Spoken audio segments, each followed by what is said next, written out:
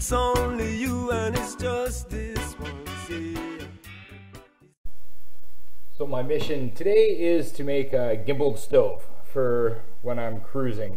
Now I've got a nice 2-burner cooktop in the boat, but it's not gimballed properly, and I'm not going to start dicking around with that thing. That's going to be nice when it's at marina and it's ready to, when it's nice and flat. So the mission is when it's really bumpy out, when the boat's really heaving and yawing out there, I need a gimballed stove. So cut some rings, got some stainless rings right here.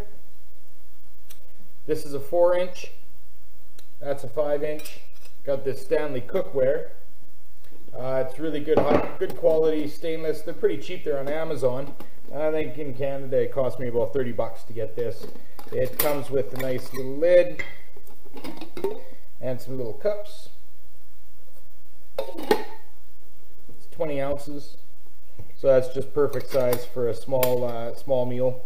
When you're out there, make some stew, make some rice, make whatever you want to make, and that just seals up nicely. So I'm going to buy another one of these. You can make coffee, you can make your dinner, breakfast, whatever, oatmeal, and that's nice when you're out there cruising, trust me. And it fits nicely right in there. So this is the mission. I hope you enjoy it.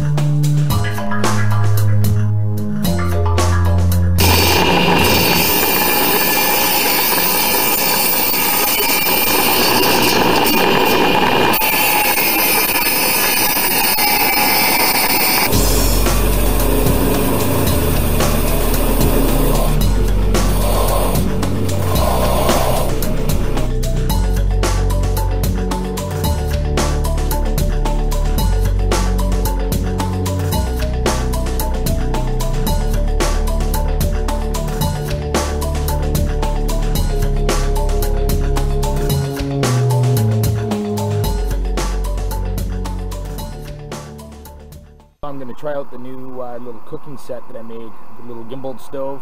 I just filled it up with kerosene. I tried using number 2 diesel, which it says it's supposed to burn, and it's a little bit too heavy. I put about 20 ounces of water. It's burning quite nicely. Try turning it up just a bit. Holy.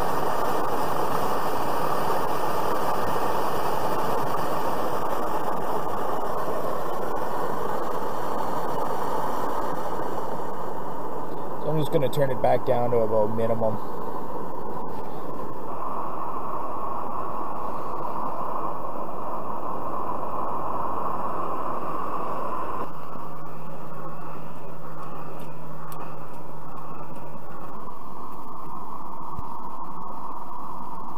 There we go. About 4.5 to 5 minutes. I could probably cut that time down if I turned it up a little bit more. But anyways, yeah, trial run. I think it worked pretty good. This was going to be a great way to cook on the boat. It's safe, reliable, and yeah, we'll be able to use it in all weather. And I'm fairly impressed by it. Turned out all right. So now that I've got the stove made, I need to figure out a spot to put it on the Golden Hind where it's going to be able to swing while the boat is underway, and also it's not going to catch anything on fire.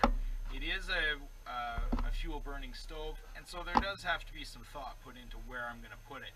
So it needs to be able to swing easy, it needs to be out of my way, but it also has to be usable both from the cockpit as well as from the galley here.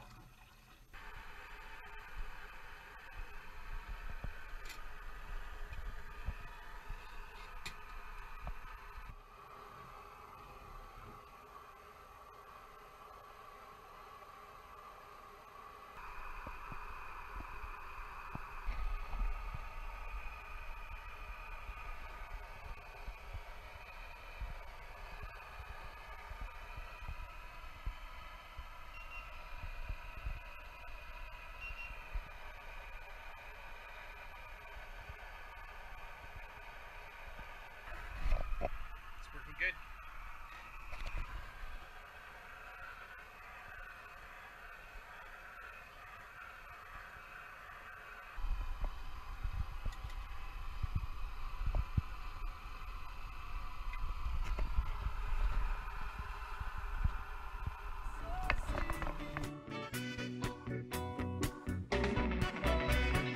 I know that you are so